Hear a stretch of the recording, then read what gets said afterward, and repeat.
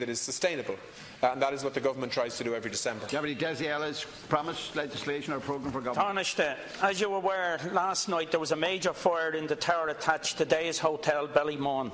The response from the emergency services, fire brigade and the Gardaí was swift and no doubt prevented a major loss of life or serious injury.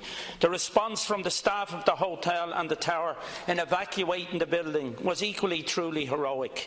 For many years our fire services have requested additional equipment to tackle high-rise buildings such as extension ladders, power hoses and other vital equipment, as well as training and recruitment.